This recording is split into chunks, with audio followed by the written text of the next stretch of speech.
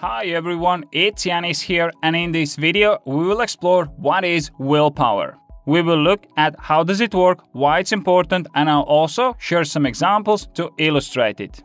If this is your first time on this channel, then make sure you subscribe and hit the bell icon to get updates on my latest videos about time management and productivity.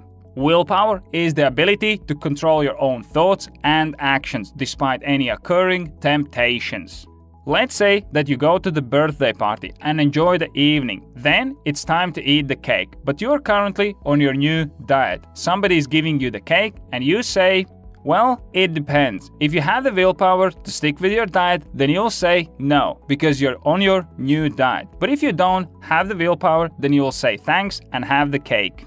Or sometimes you might need the willpower to push yourself to take action towards the goal that you want to achieve. You might want to get in shape, and therefore you have started running on the weekends. But are you still going for a run if it's raining outside? Here again, it all depends on your willingness to achieve your goal. And it also comes down to the fact if you're able to exert your willpower and push yourself to take action. Willpower is also the ability to delay gratification, resisting short-term temptations in order to meet long-term goals.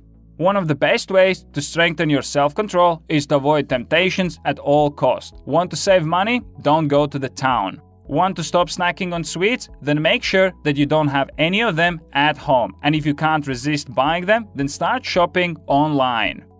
I hope that you enjoyed this video and I was able to give you a quick overview of what willpower is and what role it plays in our life.